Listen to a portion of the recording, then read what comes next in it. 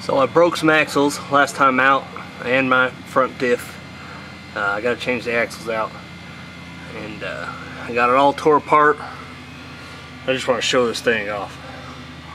I got it all tore apart and ready to take out, and this one probably will come out real easy. I got anti-seize on it, but or I should anyway. This contraption here, the axle puller, just a 3-inch exhaust clamp. And I had a buddy of mine, Kevin, weld some chain to the end of it, or to the sides of it, I guess I should say, and then a slide hammer. That's my old one that I made a couple years ago that seen some better days. It's pretty rough. I think I made that about 4 or 5 years ago. But it's starting to break apart because obviously I'm not a fucking welder. Look at those. That's disgusting. Anyhow, just another design. Pretty much the same concept though.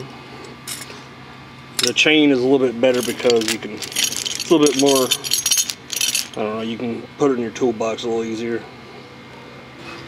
And here is yet another way, another design on the old axle puller and slide hammer deal. Just 2 vice grips. The bolts ran through the chain links and attached to a slide hammer. It works too, and I gotta eat some crow because my buddy Ricky Robbie told me that the exhaust clamp wouldn't fit on the passenger side rear of the Ranger, and I told him it would, but I was fucking wrong. He was right. I'll say it. It fits everywhere else though. God damn it. So for the back rear driver's side, I'm sorry, we'll have to use the vice grips, which do not work as good as the exhaust clamp.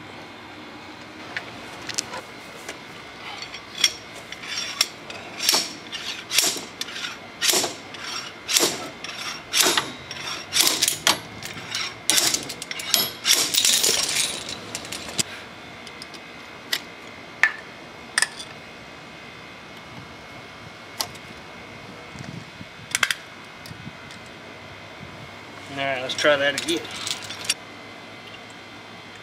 Yeah, damn.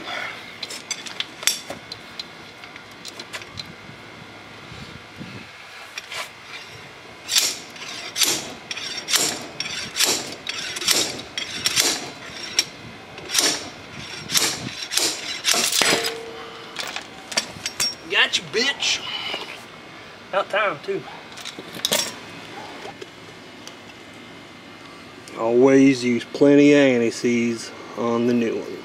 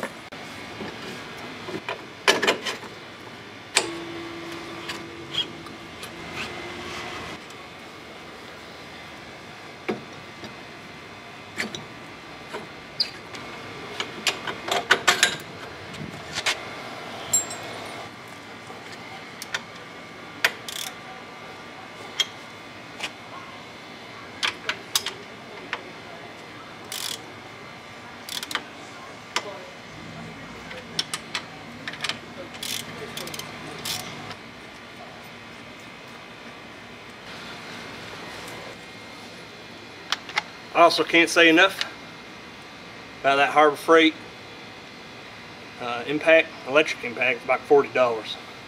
$40 well spent.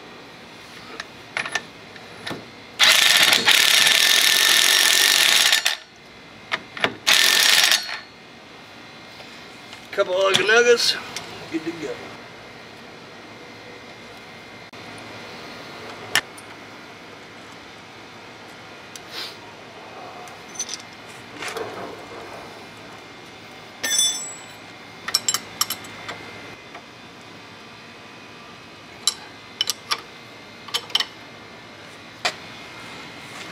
I'm leaving that sway bar off because I got to do the other side, and it's a little bit easier to move the arms out of the way.